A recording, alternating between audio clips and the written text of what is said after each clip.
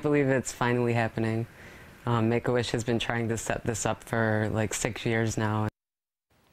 A dream is finally coming true for a Lady Gaga fan from Buffalo. He's headed to the big game this weekend in Houston thanks to Make-A-Wish Western New York. News 4's Angela Cristoforos has the touching story. Angela? Christy, Vinny Cicatello has been battling a life-threatening illness all his life, and Lady Gaga has inspired him to push through tough times.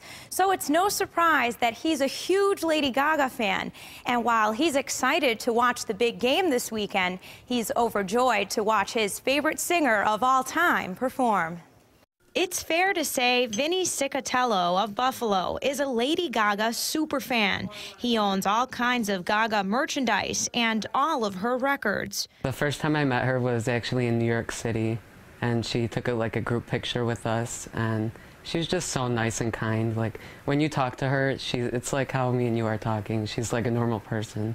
And Vinny has actually met Lady Gaga more than once. The second time was at her 2014 show here in Buffalo. I made a vest for her, and I threw it on stage, and she caught it, and it had a note saying, I want to meet her through Make-A-Wish Foundation, and she pulled me and my sister on stage, and it was just like a moment I'll never forget. The superstar's message, born this way, hit a special chord with Vinny.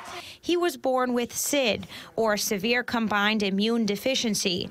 He has no immune system and needs infusions every week to stay healthy. No, it's something that I've always had to deal with, and it's something I can't change, but she kind of just tells me that it's okay, and you'll get through it. When he was a baby, almost, there were times that he was really sick and we didn't know if he was going to make it.